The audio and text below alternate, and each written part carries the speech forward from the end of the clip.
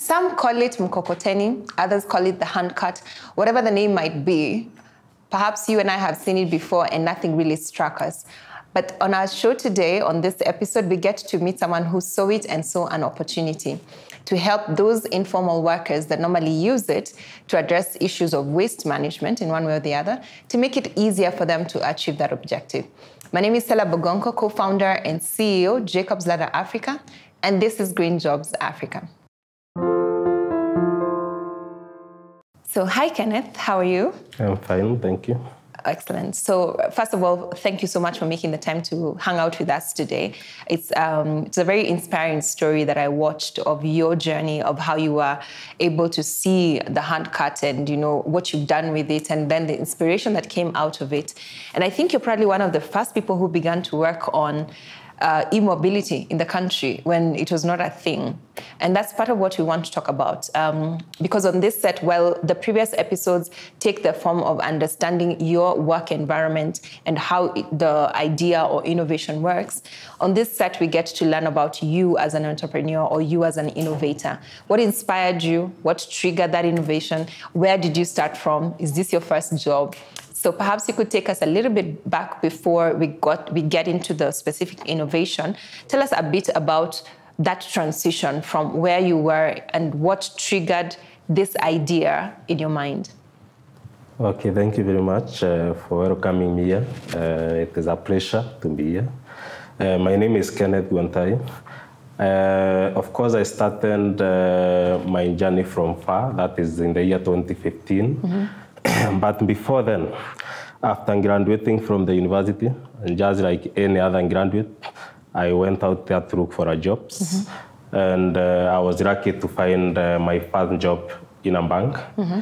because my background is actually economics and finance. Mm-hmm. And then I worked for like 2 years, mm-hmm. and I was blending between work and in doing some business, because I started a business when I was a second year in the university. What I was at Kenyatta University.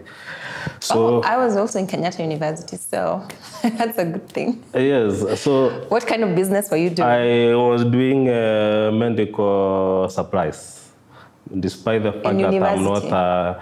Yes, when I was at the university, I visited the pharmacy and the poison bond and asked them, I know selling of drugs is a business like any other. Mm-hmm. When do I need to start a pharmacy? Mm-hmm. And they told me once you register it, you get someone to register the pharmacy. Mm-hmm. Then whoever has to sell it also must be a pharmacist. Mm-hmm. Mine is to monitor what is happening, mm-hmm. and maybe finance it and all that. Mm-hmm. So that is what I did when I was in second year. Mm-hmm. And now the money that I was getting from Europe and all that, whereas my colleagues were celebrating, they think every time I sneak because we have an Africa-wide, what is it called, audience. Yes. So HELB is the Higher Education Loans. Loan Board. Yeah. So we were given some money. It's a loan. That time. And that money was around that time. And the fees that we were paying and also the parents are chipping in was so much. Yeah. So, and I wasn't a drunkard and I could not go to all those. So I decided to start a business because I knew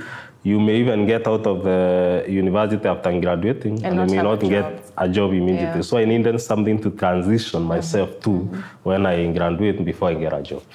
So I started and employing some young people from Kenya Medical Training Center, registered their business, and they started it. Wow. It went growing. I started even importing grass and then distributing to other pharmacies in Nairobi. That is in the year 2006, 2007. Yeah. So when I graduated in the year 2008, I find myself working briefly in a bank as a sales rep in a bank. And after 2 years, when I was going to town, of course, to collect my medicine and distribute to other pharmacies, there was a strike by the Mkokoteni guys. So I could not get someone to carry those carton of drugs for me because they ended in the strike.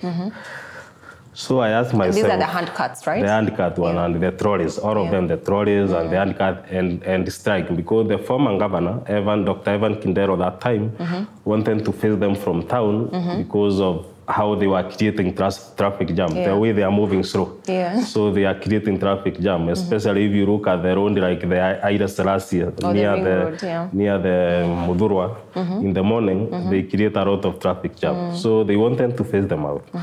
So that one disturbed me a lot, and I asked myself, why can't they make it motorized? To compete with the vehicle so that this vehicle people can move faster.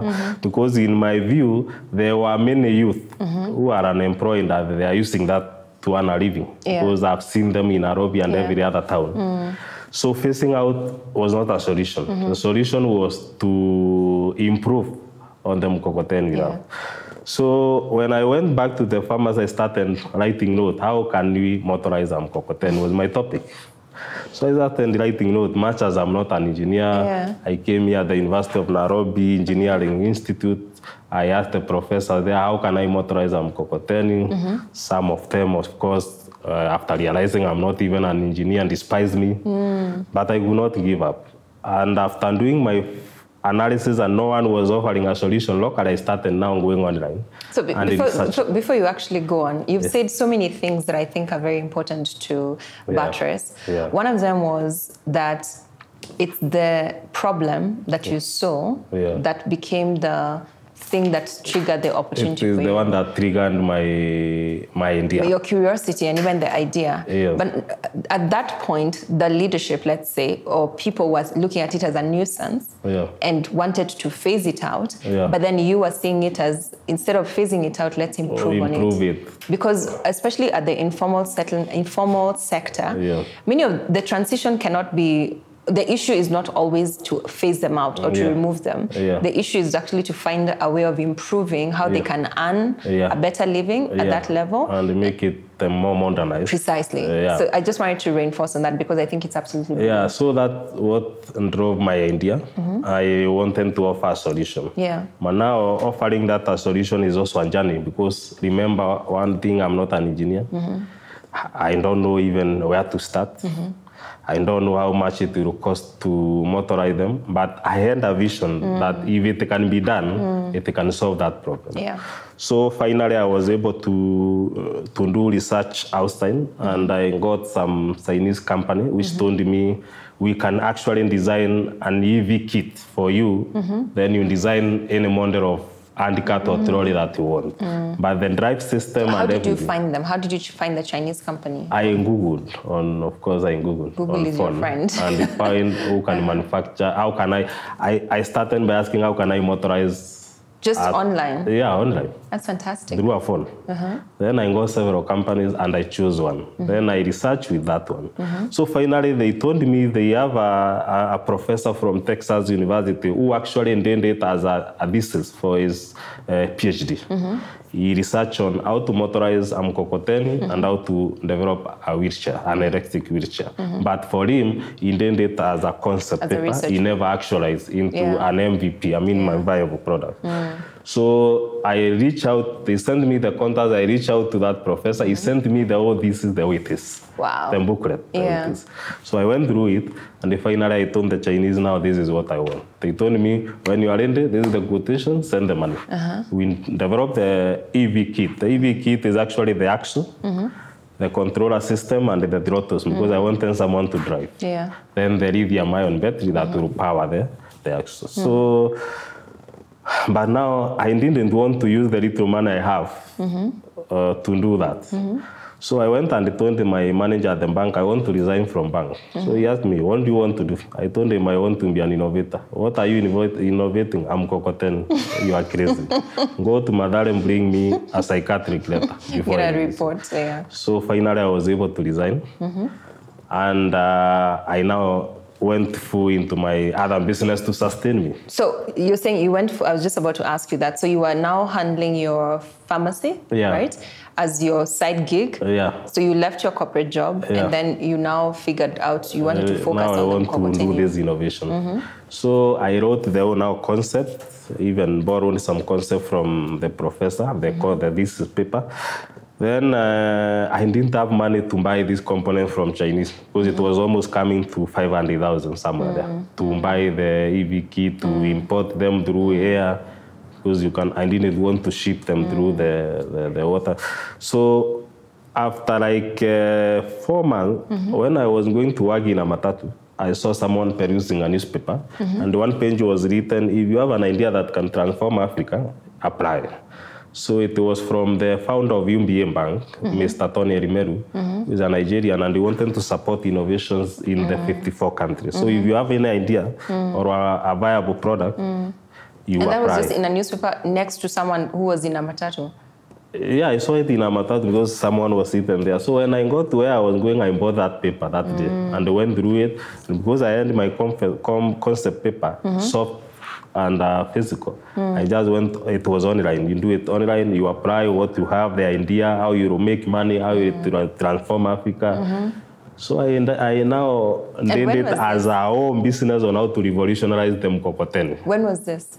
2015. Okay.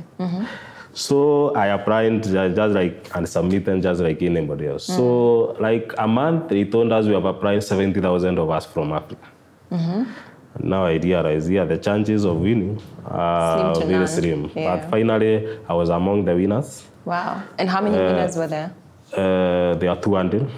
So we are supposed to be taken to Lagos. You're being given training for 2 weeks. Then after you come back, you are given 1 million grant to boost what you want to do. So after traveling there, I came back. Now I went to Kenya vehicle manufacturing industry because I didn't want to do it the Kariobangi way in our workshop. I wanted to showcase something modern. Yeah. So I went to Vika, the vehicle manufacturing plant. I told them I want to manufacture a Mkokoteni. The MD there told me we had already tried this before and we are unable to do it. You go and do it. Then you bring that minimum viable product. We do mass production for you. For me, that speaks of even those that had tried it before, because sometimes you think that your idea is new, and sometimes it may not necessarily even be new. Like you met different people who are telling you this thing won't work, or we've tried this before. It's exactly the same thing that actually happened with e-vehicles as well. The person in Israel who tried to do it, and he was constantly being told, even by the big organizations like the Mercedes and the Nissan, that we've already tried this thing before. It won't work. So it's great to know, and that's a lesson, especially for young people, that every no is a pushback from someone who tried it and didn't have what it takes to actually go beyond. So you have to be the difference. You have to make the difference by determining to go beyond where they stopped. Generally, of course, as you are saying, this shows, especially to the young people, that something better doesn't come easy. You have to be persistent and you have to be resilient because the way some of us, when they graduate from the university, the young people, they want things pop up to happen, but that doesn't happen that way. So what I did, I told him is okay. I choose some few engineers from there, and I told them I have money, I will pay you. So when you finish job at the Kenya vehicle manufacturing industry at 4 p.m., because they leave at around 4:30. You pass through, I leased a workshop near there in Vika, so that when they leave the job, they can come and work on my prototype. And I guess at this point, they were doing the body because you already, you were getting the EV, what is it called? The part where you're going to get from China. So in fact, that time they helped me, the engineer there helped me to do the proper specification, because you have to say the capacity of the motor you want, is this 3 kilowatt, is this 2 kilowatt, the capacity of battery that you want, is it a 24 volt or a 12 volt battery that will power. We have to do all those analysis. So they did help me to do all those analysis. Then now the fabrication, do you use steel, do you use fiber? What do you use for this particular Mkokoteni?